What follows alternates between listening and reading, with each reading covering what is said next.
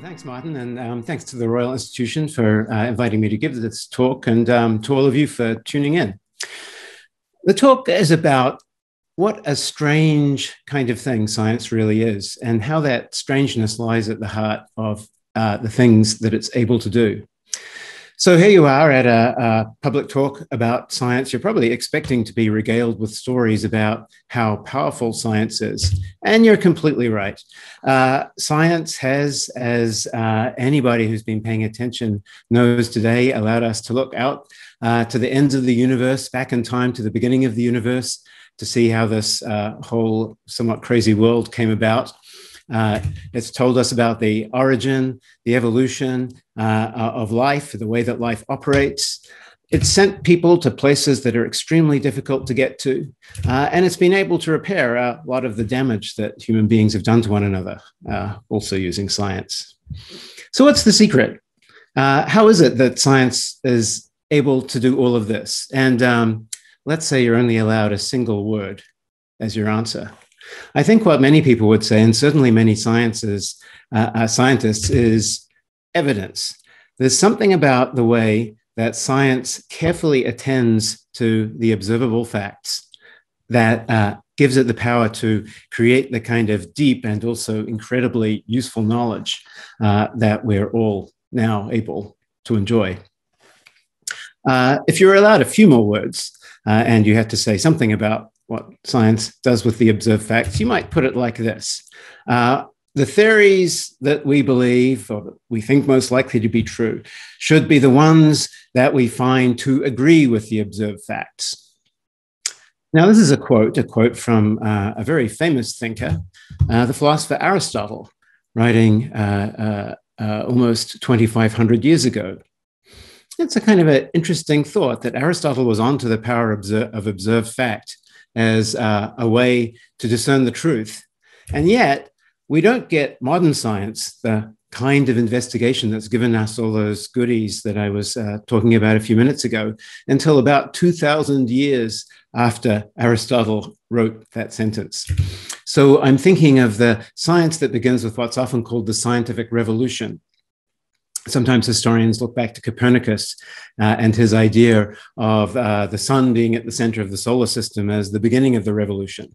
But the high point was in the 1600s when Kepler discovered the planets moved in elliptical orbits around the sun. Galileo explained some of the physics of that, not least the reason why we don't simply fly off the Earth since it's moving so fast.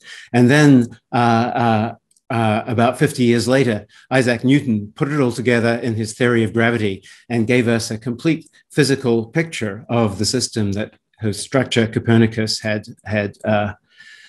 spotted back 150 years before. So this is the scientific revolution. And ever since then, first of all, modestly, and now very expensively, but also very successfully, modern science has been producing the goods. So what is it modern science is doing, but to frame my question again, that works so well? Aristotle was paying attention to the observable facts. What's modern science doing with observable facts that Aristotle wasn't doing? That's a question that I want to pose and build this talk around. So I'm going to, with no attention to the fine art of building suspense, give you two answers to this question right away, and then I'll spend the rest of my time explaining what those answers really amount to. So what is it modern science is doing differently? First of all, it's not just paying attention to those facts that Aristotle paid attention to, although those too, but it tends in particular to seek out a special kind of observable fact. That's one thing. And the other thing is that modern science excludes from scientific argument, bans, vetoes, prohibits everything that is not an argument based on observed fact. Okay, well, maybe I haven't spoiled the suspense too much because it's probably not very clear yet exactly what I'm saying in those two claims. So I want to say much more about what these two ideas amount to and very importantly, how they go together. So we'll begin with number one, with the special kind of observable fact that is so important to modern science. And let's focus on these two individuals in particular.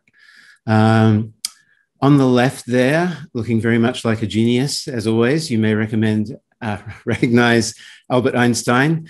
And then sitting next to him is Arthur Eddington, a scientist who himself was a very accomplished theoretical physicist, but who was also responsible for one of the first experiments to suggest that Einstein's new theory of gravity was correct. This photograph is taken about 10 years after all that happened in 1930.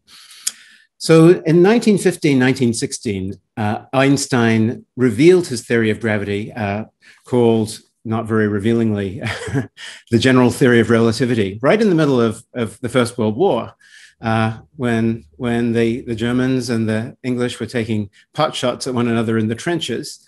Einstein came up with a story in which gravity worked in a completely different way from the way that it worked in Newton's theory, first presented to the world a few hundred years before.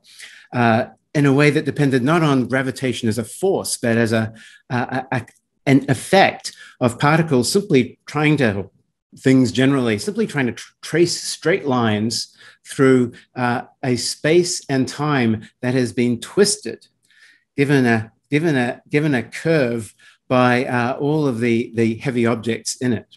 Now, I'm not going to try to explain general relativity today. That will be a different talk some other time. The important thing is that this idea was very new, very deep, gave a completely different picture from Einstein's picture, Newton's picture. Would have been precisely the kind of thing that a philosopher like Aristotle would have been absolutely fascinated by. The question I want to ask, first of all, is what Eddington did to test that theory. Now, as it happens, right after the end of the war, so this is in 1919, there was going to be a situation that was extremely favorable to testing one particular prediction of Einstein's new theory about the bending of light, the power of gravity to bend the light. The situation was a total solar eclipse. Let me explain a little bit. So Einstein's theory predicts that light will be bent rather more in a gravitational field than a kind of updated version of Newton's theory predicts. And Eddington saw this and thought one way to look into Einstein's ideas to show that the theory, which he loved, I'll come back to his love for the theory shortly, to show that it was correct or find out if it was correct, would be to observe this bending by seeing to what extent a star that's just not directly behind, but just a little bit, just observable beyond the rim of the sun, a very heavy object, to see just to what extent the light rays from that star are bent. And the way that we can detect the bending just by looking at the stars is it will have an effect of making it look like stars very close to the sun are just a little bit further from one another than they would seem to be if the sun weren't there. So the idea is we'll go and we'll look at these stars right around the sun and we'll see to what extent they seem just a little bit further from one another than they seem when we take a photograph of them with no sun around. Now, of course, it's kind of hard to photograph stars that are extremely close to the sun. So what was needed in order to actually realize this plan was a solar eclipse, to arrange things so that the moon was blocking out almost all of the sun's light and those stars could be seen. There was going to be a suitable eclipse, more equally importantly, an eclipse where the stars in the background at the time of the eclipse would be relatively bright in 1919. And so Eddington, with the war between Germany and the Allied powers only just over, proposed this test where he and some of his collaborators would sail off to the places where the eclipse would be total. And that's the zone shown in this map by that very narrow dark line in the center of the shading there. So the two places in particular that Eddington decided his teams would go to are a place in northern Brazil called Sobral and an island just off the coast of Africa, Principe. Off they went. Here's a photograph of the setup in Brazil. What you see there actually is a couple of mirrors that are pointed at the sun, and they're reflecting the light from the sun, and of course, more importantly, from the stars around the sun, into the barrels of those telescopes there. The mounts for the telescopes were just too heavy to take to Brazil, so they just brought essentially the lenses themselves and created this kind of jury-rigged setup so that they could use the telescopes to observe the stars. And the photographs they were taking looked like this. This is a negative. So, of course, the sun is in the negative, the very white object in the sky at the time, a very dark object, the eclipsed sun. The dark fringe would be the bright halo of the sun during the eclipse. And then if you look closely, you can see a few little lines that are actually drawn on this photograph. Most noticeably, the ones that are just a little bit above and to the right of the sun there. And these are lines that Eddington and his collaborators drew to figure out the exact positions of the stars. They would then compare those positions to a similar photograph taken without the sun in the picture and note the slight differences, if any, and just determine whether those differences were the differences that Einstein's theory would predict. Now, I've been telling you this story for a couple of reasons. One is to emphasize the considerable effort that had to be gone to actually take these photographs in the first place. The other is something that's not going to be quite obvious yet. It's that the differences they were looking for, so the differences that would tell the difference between Einstein's theory and Newton's theory, were much, much less than even a single millimeter. So now they were working not digitally, but simply by hand using a ruler and a pen and these photographic plates. And what they had to do was compare two photographic plates and see whether, try to measure exactly what fraction of a millimeter separated the stars in one photo from the stars in the other. So it was an incredibly fiddly business. They traveled thousands of miles into the tropics to get these photos. And then everything hung on a distance that's so small that if I try to show you with my thumb and forefinger, I'm not going to be able to do it. It will simply look like there's no space between my digits. That's how complicated it was. Still, Eddington performed the experiment.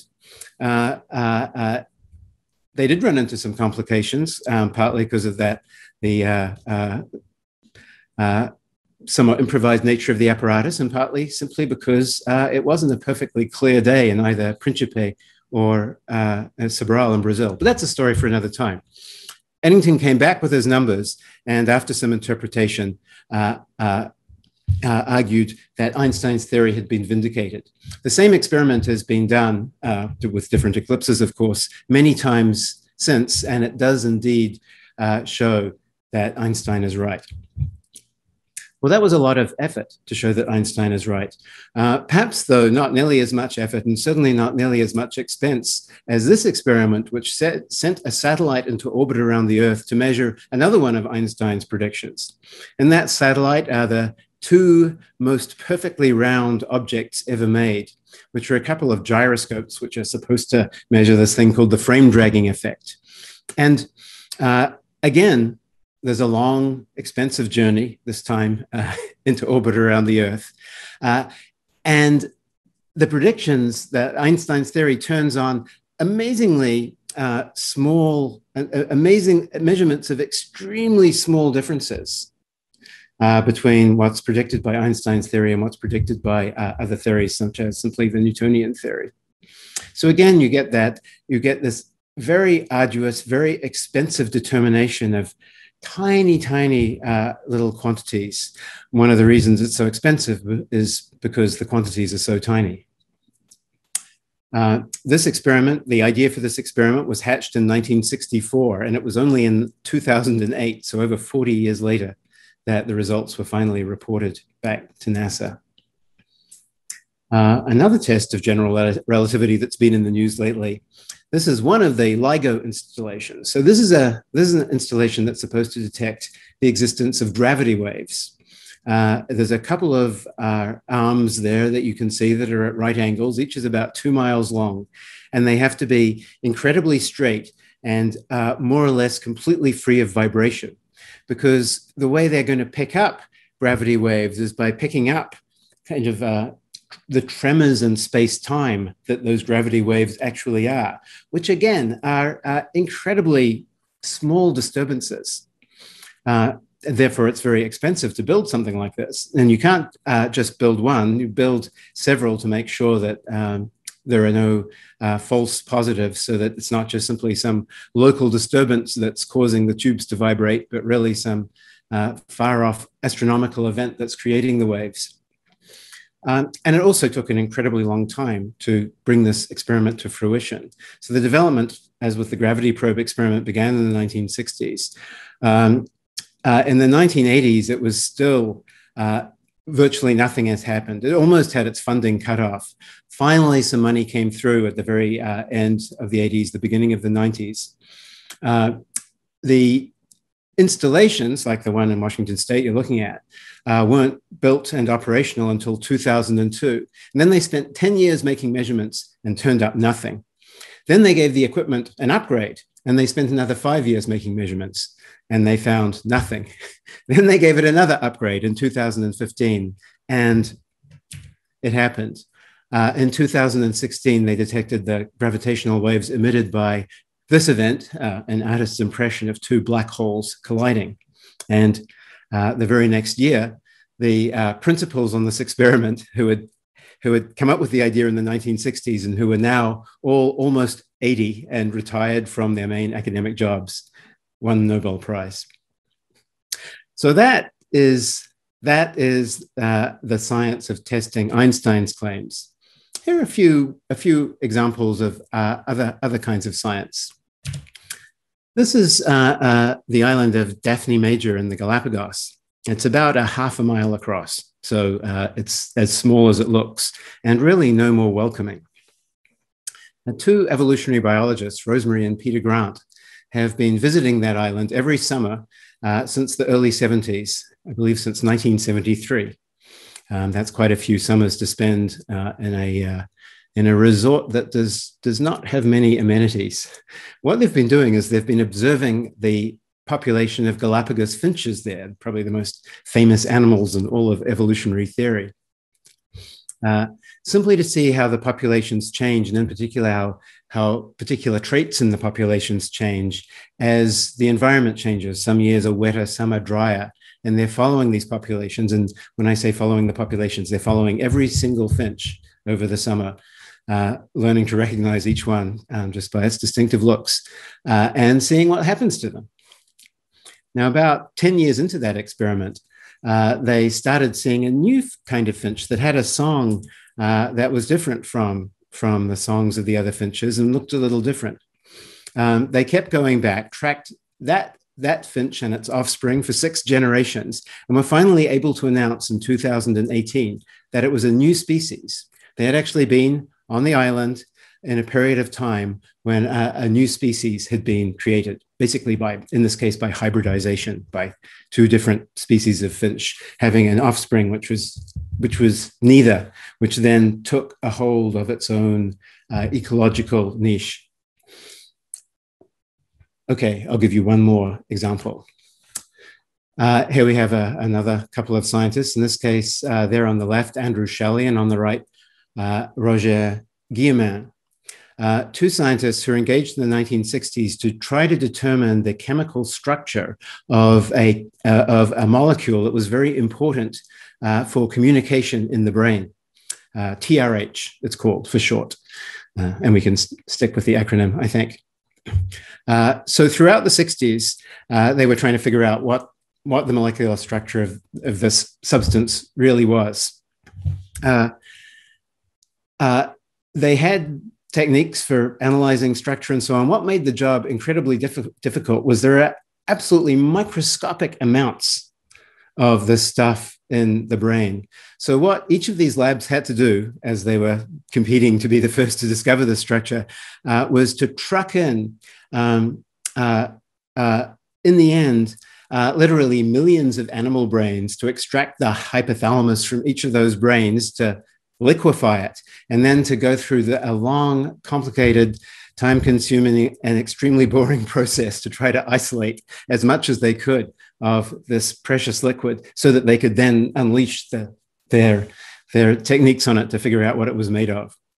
So Shally, later in talking about this, said, the thing that, as he said, the money mattered, but even more, what mattered is, as he puts it here in this quote, the will, simply the task of turning up day after day, week after week, for years, many years, doing what is in effect a completely rote procedure, just trying to get a few fractions of a milliliter of the substance.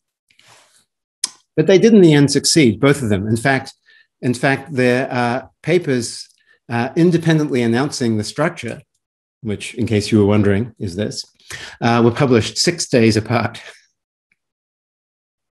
Okay, so that gives you a little bit of the flavor of the kind of observable fact that qualifies as evidence in modern science, or certainly that drives a lot of modern science.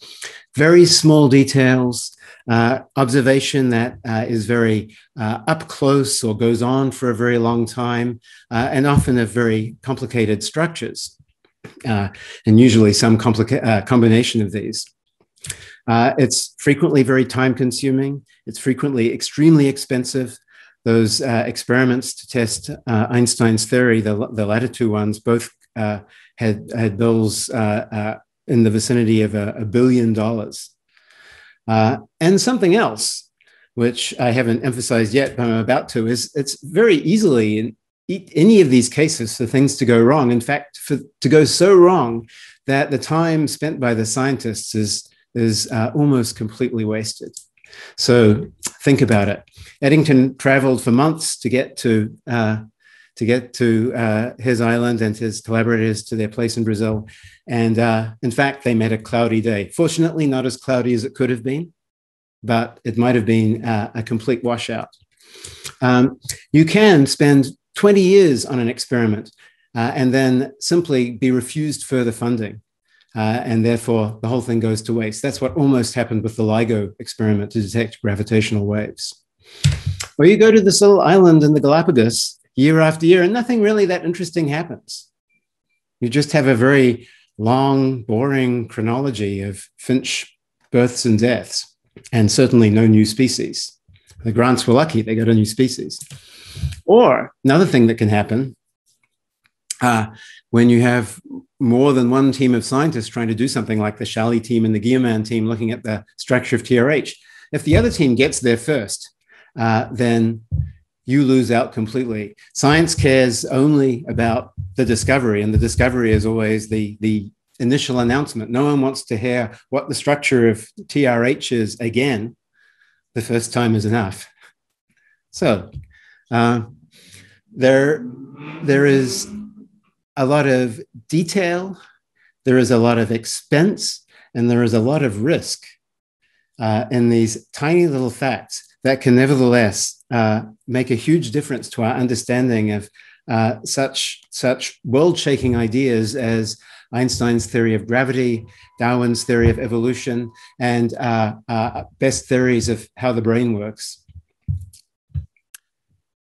Now, this focus in particular on the ways that things can go wrong, and you can see that there is incipiently in modern science, successful as it is, a problem of motivation, motivating scientists, that is. So I want to pose this question. Science is a wonderful success because scientists find it in their hearts somehow to take these risks, to devote, in many cases, decades of their life to single projects that could simply go wrong, and that even when they go right, require massive amounts of time and energy, as I put it here, life force to engage in. It's so wonderful to sit back and be told about gravitational waves or about the evolution of a new species of finch in the Galapagos Islands, that there's nothing as intellectually fulfilling in many ways as being regaled with these stories. It's so wonderful for us. We don't have to lift a finger. We just have to read the news. But for the scientist to uncover these facts requires the devotion of a lifetime. Where does that kind of devotion come from? You might think, well, perhaps scientists are just very unusual people. These are not ordinary individuals, but rather some peculiar race that glories in mind-numbing detail and endless repeated routines, and in the possibility that the terror of the thought that it might just all fall apart at the last moment. But I don't think that's right. I think a lot of scientists are just ordinary people who have somehow been transformed into the kinds of individuals who are willing to devote their lives in this way, in ways that I think no matter how much we enjoy hearing about science, would certainly not choose for ourselves if we could clearly see what was involved. So what is it? What is it what is worming its way into the scientific brain to create these, to take ordinary people and turn them into these remarkable fact excavators? In answering this question, this is a big part of what my book, The Knowledge Machine, is about. I've been much inspired by the work of probably the most famous philosopher of science of the 20th century, Thomas Kuhn. Kuhn is famous for his book, The Structure of Scientific Revolutions, famous for the idea of a scientific revolution, and in particular for this idea that in the course of a scientific revolution, so a great change like the change in which Newtonian gravity was introduced to the world, or the change in which Newtonian gravity was overturned by Einstein, or say the introduction of Darwin's ideas about evolution. Kuhn is very much associated with the idea that these episodes involved something called a paradigm shift. Now, this work, of course, has been gainfully employed by advertisers and marketers and business consultants all over the world. But once upon a time, it really meant something. But I'm not going to talk about it here because it's not actually the idea of Kuhn's that I want to direct your attention to. Kuhn had another idea, and his paradigms were very important here too, but what was important is that they, on the whole, tended not to shift. This is that the social structure of science, the social organization of science, created a kind of a framework into which, when ordinary people were dropped, they became exactly the kind of single-minded, tireless, undiscourageable investigators that it seems we need for modern science. So here's a quote from Kuhn. He says, "The rules of science," and these are his words, "force scientists to investigate some part of nature in a detail and depth that would otherwise be unimaginable." What does he mean? Unimaginable. Maybe that's a little strong. Not unimaginable, but unattainable. Something that ordinary thinkers and even extraordinary thinkers such as Aristotle and the many great students of nature who came after Aristotle, things that they would simply not care to do. We've discovered a way to motivate scientists to behave in exactly that way. Now, I'm not going to talk about Kuhn's ideas in any more detail. As I say, I'm going to put the paradigms and the paradigm shifts to one side. Of course, I encourage you to take a look at my book where the story is laid out in full. But I just want to grab that one idea, that it's something about the rules of doing science that are critical to the motivation.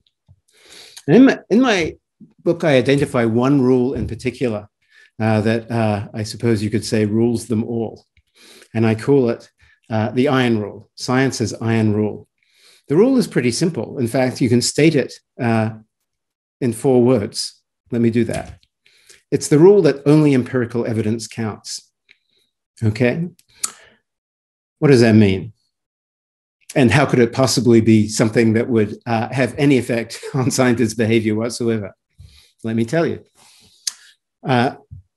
Empirical evidence means the kinds of theory testing by going out and finding the observed facts that I've been talking about.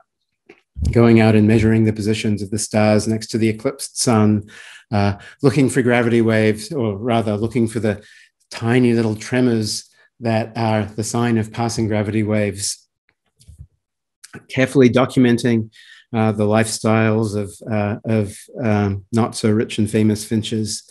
All of this stuff is the gathering of or the creating of empirical evidence. And part of what I call the iron rule simply, if you like, defines empirical evidence. It says, here's what it is for to you go out or what counts as the kind of observable fact that would test a theory, test a hypothesis. Okay, I'm not going to say too much more about this. It's just, I just want you to know that that this rule of science does lay down the law on what counts as a good empirical test, as you would, I think, very much expect. The second part of the rule is the only, and this is a negative. It's a prohibition on any kind of argument advancing a consideration in favor of or against a theory that doesn't depend on empirical testing. Okay, so there's the iron rule for you. One part of it says you should do this, and it tells you what to do, empirical testing. And the other part says, and don't do anything else. Okay, now I want to talk a little bit more about that, the prohibition, the second part, and how it operates. So let's go back to Einstein and Eddington there. Now, Eddington was a great theoretical, a great mathematical physicist. You know, when it was sometimes said that only 5 people in the world understood Einstein's theory of relativity. That's was not really true. But if it had been true, Eddington would have been one of them. And certainly he understood it in a way that his collaborators did not. So that was the kind of mind he had. And he was enamored with Einstein's theory in particular for a couple of reasons. One of them is interesting, but I'm going to put it aside, which is that he saw the opportunity in a experimental program to vindicate Einstein's theory as a way to bring the two sides in the First World War back together. In the wake of the war, there was still quite a bit of acrimony. There was talk among British scientists, for example, of boycotting German science, even though the war was over. And one thing Eddington wanted to do was to make people see that in science there are no borders. He had this wholly laudable aim of producing a British vindication of a German theory. So I tell you that because I want you to know a little bit about the way Eddington thought, but it's not really what's important for what's coming. What's really important is that Eddington was struck by the sheer mathematical beauty of Einstein's theory. Okay, so that's a kind of beauty which is hard to communicate, but various illustrators have done a wonderful job, I think, of at least alluding to it. So Eddington wanted Einstein's theory to be true because it was beautiful. And he thought it was true because it achieved an explanation of the way things moved in space in the vicinity of big objects, massive objects, that was just so lovely, even more lovely than Newton's theory. And he wanted the whole world to believe this theory. But if he wanted to argue for this theory, he had to follow the strictures of the iron rule. The iron rule says, if you're going to argue for a theory scientifically, forget about the beauty of the theory, the elegance of the theory, certainly forget about the the desirable moral consequences of the theory, there's only one thing that counts, only one thing that, only one way to convince your fellow scientists that the theory is correct, and that is to test it empirically. So Einstein may have loved theory, Eddington may have loved Einstein's theory because of its beauty, but in the end, if he wanted to convince other scientists, he had to get the boat. And there is the steamer that he and his whole team took out of Liverpool, splitting up later on to one party to go off to Brazil, the other to Africa. Almost, by the way, a 2-month journey just one way to get to the site in Brazil. This is what had to be done if there was going to be a scientific case to be made for general relativity. So the iron rule, if you like, took all of Eddington's ardor, all of his aesthetic appreciation for the theory, all of his moral and political hopes for the theory, and channeled it in one direction, namely the direction south to where the empirical evidence could be gotten with great effort, at great expense, at great risk. But there was simply no other choice. Okay, let me move forward about 40 years or so. This is another famous physicist, Murray Gell-Mann. Here he is, no doubt posed in front of some equations that he may or may not have written up there himself. But I want to begin with a quote from Gell-Mann explaining the way he thought about physics. And here he is saying that a very important criterion for deciding what's right and wrong, for deciding which theories are promising and which not so much, is beauty or simplicity or elegance. Think of these three as going together. When a physicist talks about beauty, they're talking about simplicity, they're talking about elegance, they're talking about symmetry. So this was Gell-Mann's mantra, and it served him very well. In the late 1950s through the early 60s, he made a succession of discoveries, theoretical discoveries that culminated with the theory of quarks, the idea that particles that had been thought to be fundamental particles, protons and neutrons in particular, were really made of even smaller particles with fractional charges. These are the quarks. And there you have another theory that is this beautiful theory that made sense of so much. In the 1940s and 50s, physicists had been discovering particle after particle. All of them seemed to be new fundamental particles. They'd gone from there being about 5 fundamental particles to there being 30, 40, 50. And I think it was Robert Oppenheimer referred to what they were getting as the particle zoo. So you can kind of read into that expression a bit of frustration. We came here to do physics. We ended up doing biology. We ended up dealing with this profusion of particles that is glorious, but also rather disconcerting in its variety. Well, Gell-Mann managed to get the numbers down again with some other physicists who had some of the same ideas. In particular for many of those particles, just to a few basic ones, the quarks.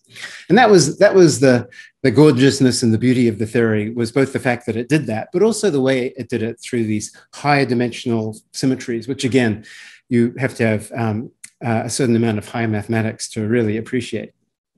Okay, so Gell-Mann thought that beauty and elegance was showing the way to the truth of his quark theory. But he couldn't simply write a paper explaining that the theory was just so beautiful that it had to be true. He was up against the iron rule. And here, his echoing the iron rule here, or expressing the iron rule, or a particular case of it, is Brian Greene, author of The Elegant Universe and himself a string theorist. Here he's telling you how science works. This is a quote from the book. Aesthetic judgments do not arbitrate scientific discourse. And that's he's put it very nicely here. Now, Gell-Mann is making aesthetic judgments. And what's more, those judgments are very important to him in deciding what's right and what's wrong. But those judgments are not allowed into scientific discourse. Gell-Mann can have any thoughts he likes, but what he can't do is put these thoughts into a public scientific argument, into a scientific journal and say, here are the reasons why you should accept my theory. How can he argue? Well, as Green says, hard experimental facts. And hard here you should think of as connoting, among other things, arduousness. Here's one way it panned out in particular. So before Gell-Mann had the full quark theory worked out, he had a step on the way, which was a scheme for classicals in the particle zoo in groups. Here's an example, a kind of a sadly flattened example of one of the classifications, which puts together 10 particles in a way that there's no need for me to explain right now. What's important here is that there are 9 particles that are known of, and they're all sitting in 9 positions of a theoretical structure that Gell-Mann had laid out that has 10 positions. So there's a position that is currently empty down there in the bottom left with the question mark. Gell-Mann was able to look at that structure and say, it looks to me like there's another particle lurking out there. Why don't we go and look for it? That was his equivalent of getting on the boat. Okay, he was a theorist. He was a mathematical thinker.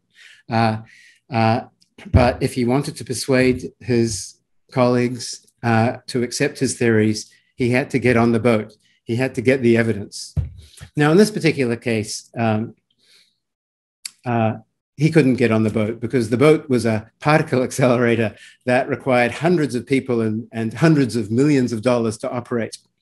So there was a whole other team who at the Brookhaven National Lab, about 60 miles east of me right now in Long Island, who went and looked for this particle that Gell-Mann had predicted, the omega minus, and sure enough, discovered it. That's how science works. So in this case, Gell-Mann had not gotten on the boat himself, but it was his desire and the desire of his colleagues to see this theory tested that persuaded people to spend that kind of money. Like I say, it was hundreds of millions of dollars to put in months and months and months of work, and the facility was already built, simply to look for this little blip that you're looking at on the left-hand side here. So I think you can begin to see what I'm getting at here with the iron rule. The iron rule you can think of as being a rule in a game, the science game, let's say. And if you're going to do science, then you have to play the game, okay? You have to follow the rules. And one of those rules says that the only legitimate moves in this is not a legitimate move. By all means, use beauty in your private thinking to guide your research. By all means, be personally persuaded by the beauty of a theory. But if you're going to go out there and play the game, you need the empirical facts. Now, scientists, of course, want to play this game for many reasons, above all because they're fascinated by the idea that they really will look into the hidden structure of the world and see how it all fits together. Some of them are game players in other senses as well. Andrew Shalley, the biochemist who was one of the co-discoverers of the structure of that molecule, TRH, was obviously a rather competitive individual. He took great pride in his sheer drive to win, and you can imagine a personality like that getting into the game simply for the game's sake. And then there are other reasons as well. For many scientists, maybe just the desire to do something interesting for a living that results in a weekly paycheck. In any case, whatever the motivations are, when scientists actually front up to play the game, they find that there's only one way to play, and that's to put everything they have, all of their effort, all of their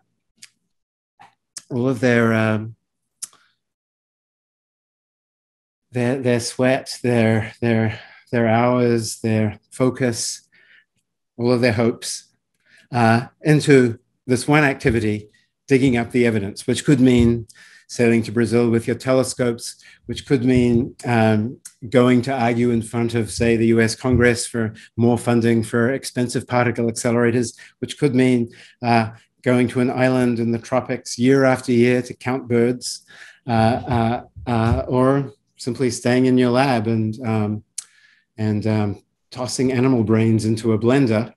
But one way or another, that's where all of this fervor is channeled. Okay, that's how the iron rule motivates scientists, or plays a big part in motivating scientists to produce evidence which is so finicky and so difficult to come by. But I promised you more than that. I said that there's something irrational about this. And I want to finish off by fulfilling that promise. That is to talk a little bit about the sense in which the science game is counter to reason. I've talked about Eddington and about Gell-Mann. I gave you this quote of Gell-Mann, and their conviction that the beauty of a theory was a sign of its truth. But really, if you look around, read around at all, everywhere you look, you'll find scientists, theoretical physicists are especially prone to this,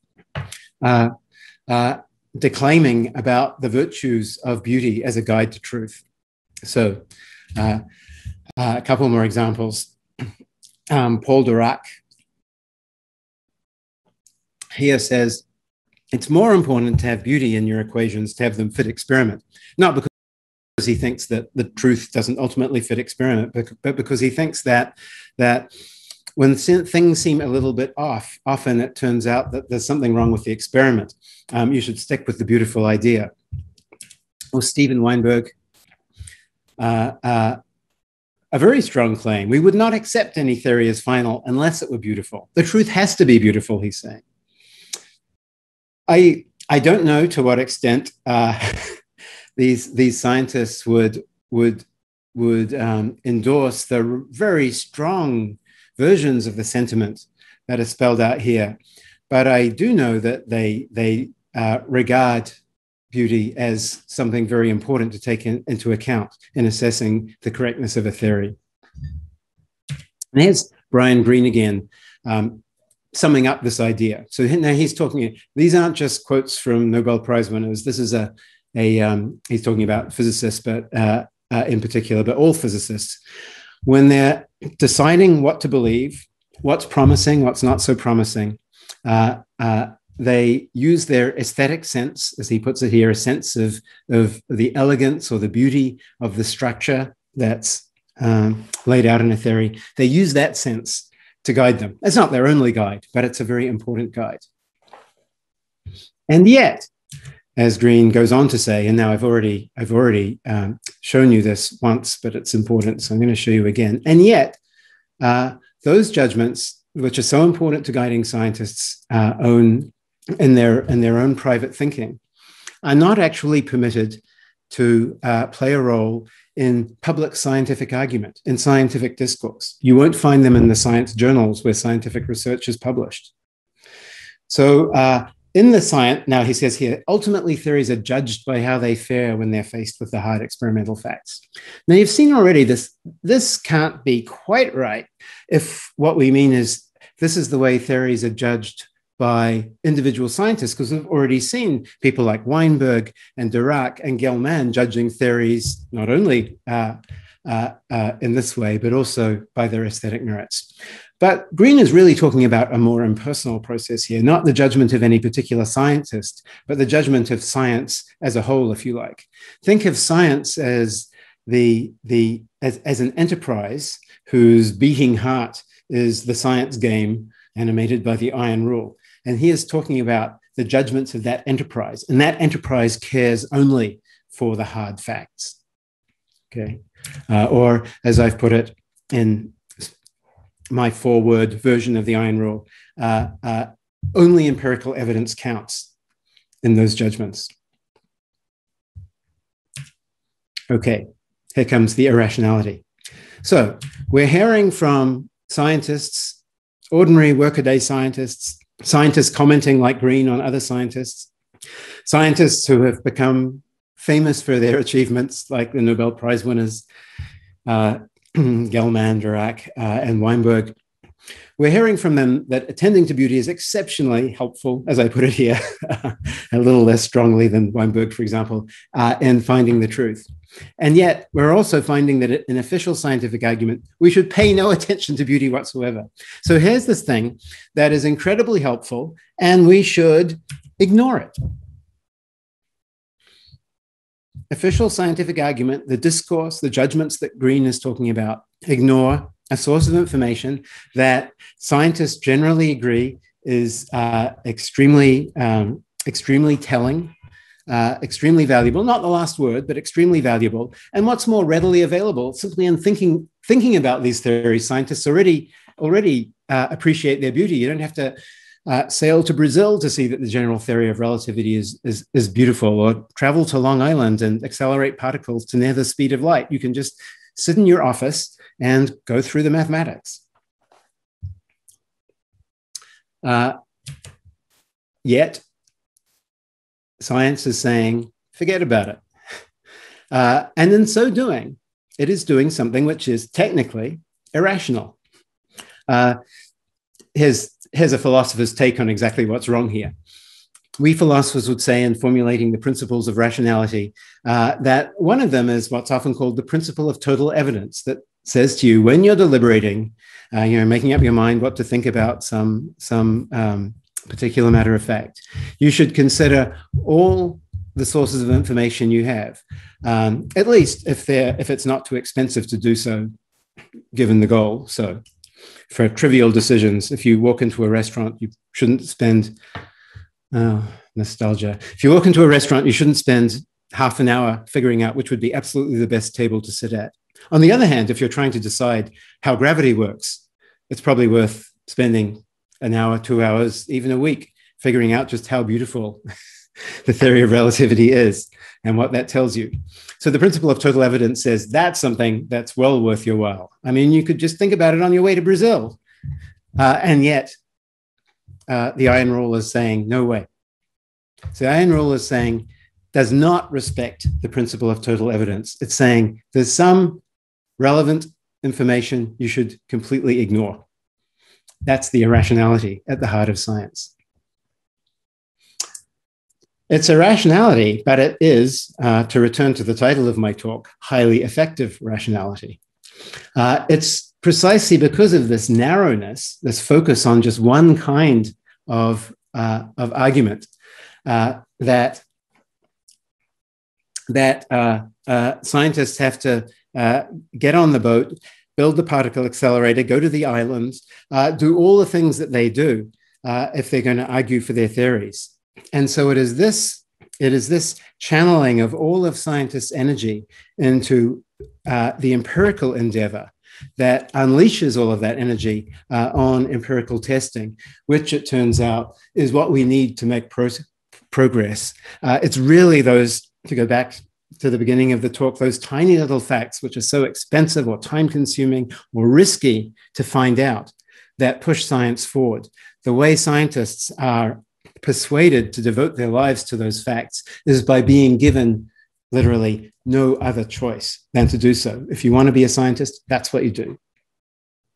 Okay, but it takes an irrationally narrow rule to lay down the law in that way, is to lay down an irrationally narrow rule. So to create modern science, we humans had to come across somehow this fact that for human beings, given our kinds of intellects as regular, ordinary human beings, an irrationally narrow rule will work extremely well. Well, I should just go full on, as I have on the slide, and say incredibly well in motivating us to do what we need to do to figure it all out. So that's our story. It's hardly surprising then that it took rather a long time that a thinker like Aristotle would not have had the idea, and certainly if he had the idea, would have dismissed it out of hand. I think that forgetting about philosophizing and just focusing on the facts was the way to go. That, he would have said, was irrational. And he would have been right. It is irrational, and yet it works incredibly well. Well, thank you very much. These are some of the ideas in my book, The Knowledge Machine. In there as well, you'll find much more about the way that science works, often somewhat counterintuitive. There I have, for those of you who are listening or watching in North America, there's on the left is the US edition, and on the right you can really see that this is a lesson in cultural differences and similarities, the UK edition. Anyway, if you're interested, please take a look. In any case, thank you very much for listening.